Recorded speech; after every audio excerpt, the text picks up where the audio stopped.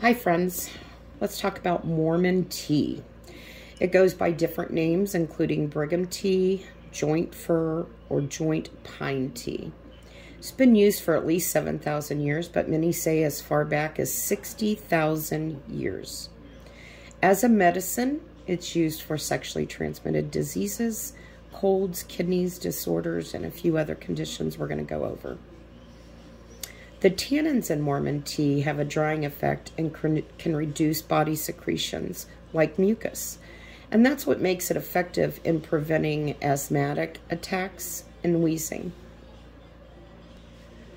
There is some controversy about the ephedra plants, that they may contain an active ingredient called ephedrine.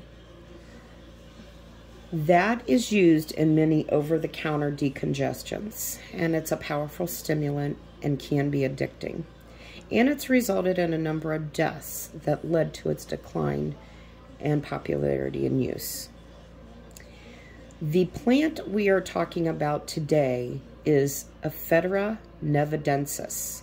It does not, and I'd like to repeat, it does not contain ephedrine.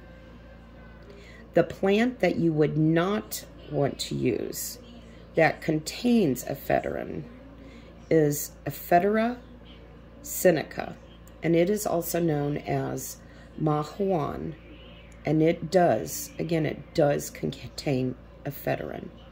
So today we are talking about Ephedra nevadensis. It's a small shrub that is native to Western North America. And these plants have been used for thousands of years in traditional medicine as a remedy for colds, congestion, coughs, and allergies.